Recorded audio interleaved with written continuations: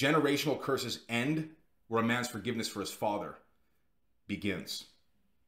There are a lot of men walking around like I was when I was a young man with this, and I hate using this term, father wound, that it's somehow normal to walk around with all this negativity and this resentment toward the man whose last name you share, towards the man that is your earthly father.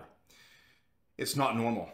It's not normal at all, but it's very, very clear in the data what kind of deep, dark hole this leaves in a man's heart and in his life without his earthly father being present in his life the way that he was supposed to be. You know, a man's more likely to become incarcerated, less successful financially, more mental health issues, more likely to be rebellious, to do drugs and alcohol and engage in promiscuity, numerous things that are deeply, deeply destructive. Now, if you're one of these men like me that didn't grow up with a good father, this is not a death sentence, but let me tell you what is. Not forgiving him. Not forgiving him, and you may not know this because you have all this negativity, you become what you hate, whether you like to acknowledge it or not. See, I grew up and I thought I was doing all the right things. I was sleeping around and engaging in destructive behavior, all the while behind the scenes hating this in my father, because this was the type of behavior that he showed growing up, and even with my mother by cheating on her numerous times. And then when I finally came of age, where God snapped me out of it, I thought, man, the more hatred and the more negativity I harbored toward him, the more I became like him. You become what you hate, especially when it comes to your own earthly father. You may not know it because it's insidious, it's very slow. You're acting in a spirit of rebellion. But really, you're rebelling against God and the life that he calls you to live by engaging in promiscuity, drugs, alcohol, all this self-serving behavior. Guys, you want to break the cycle? You've got to forgive him.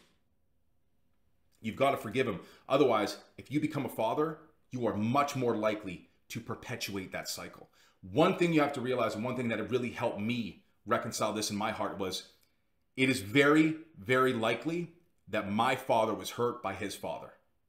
And then my grandfather hurt by his father. And it's a long cycle, right? The thing is here though, guys, let me tell you something very important. You have the opportunity to be the one. Because the thing is about men back in the day, and just men in general, because of they're blinded by pride, they don't realize that they can be the ones to break the cycle. We have this knowledge now, right? That's why I'm getting this message out there. You don't have to suffer needlessly. Okay, there's naturally going to be some suffering, right? That's okay. But as long as you come to the other side of it, having forgiven him and reconciled those differences in your heart, that also doesn't mean you need to have a relationship with him either. I don't have a relationship with my father, but that doesn't mean I don't love him. I love him. I can't have a relationship with him, and that's okay. And I've reconciled that in my heart. And despite his negativity toward me, what am I called to do as a man of God? To show him grace. Because one of the commandments is to honor thy father and honor thy mother. And by honoring my earthly father, I honor my heavenly father. So in this spirit of rebellion, you see these young men engaging in all these behaviors.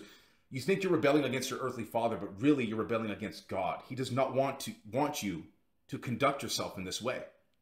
He wants you to live in peace and in order.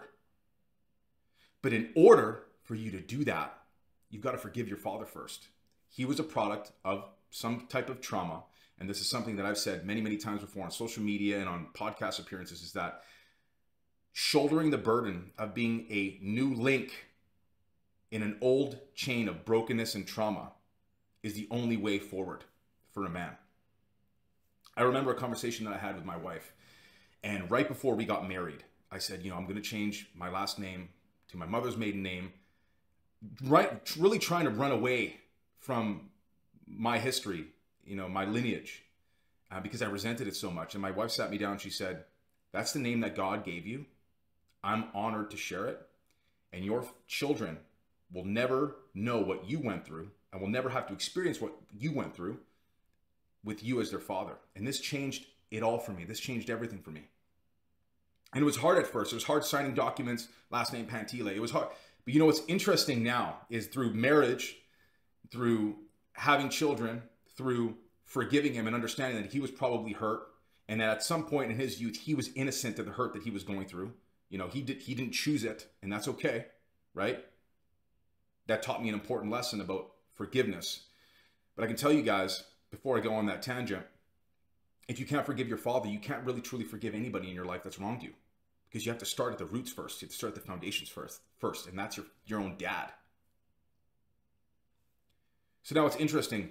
When I signed documents, when I started this Instagram page, when I started this YouTube channel, writing down my daughter's name and her last name, my wife, it started to change things for me. Where there was shame, where there was sort of disgust, now there's, pride is not a good word because I do believe pride is a sin. But there's no more resentment, let's put it that way. There's no negativity. When I'm signing my name, Mike Pantile. And I did that on purpose. When I started my Instagram page with the sole intention of trying to help other men, I wanted to use my last name purposely. So I had to face it. I had to look at it. And now it's become a thing. People know me, Mike Pantile. Nobody pronounces it correctly.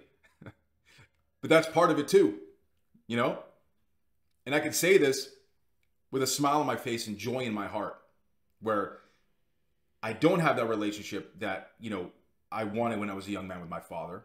And you have to come to the realization that you may never have that either. A lot of guys have this expectation. And I did this a few years ago as I reached out to him and I said sorry. And I expected us to sail off into the sunset.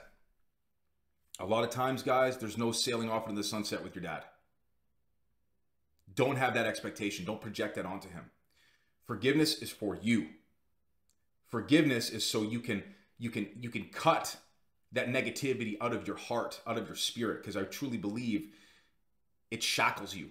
It prevents you from truly becoming the man that God calls you to be, and truly becoming the father and the husband that God calls you to be. So whatever trauma, whatever hurt that you have because of your dad, you got to forgive him. And I'll end it with this. God has more grace than we do sin. And we are rebellious toward him often daily. And a lot of times in ways that we don't realize. But he still forgives us so graciously, so abundantly. So why can't we forgive our own fathers? It's what God calls us to do. It's what God wants us to do. And it's one of the reasons Christ was crucified on that cross, to bear the weight of our sin. He did that for us. So we should be able to move forward in forgiveness and reconciliation toward our fathers with no expectation of a relationship, just to do that because that's what God wants us to do. That's it. God bless you fellas that are going through the struggle. I totally get it. It's not an easy one. Pray, reach out to a father figure, reach out to a brother. Don't shoulder the burden on your own, but know it's something that you have to shoulder because your own soul and your children depend on it. Be the new link in an old chain. That's it.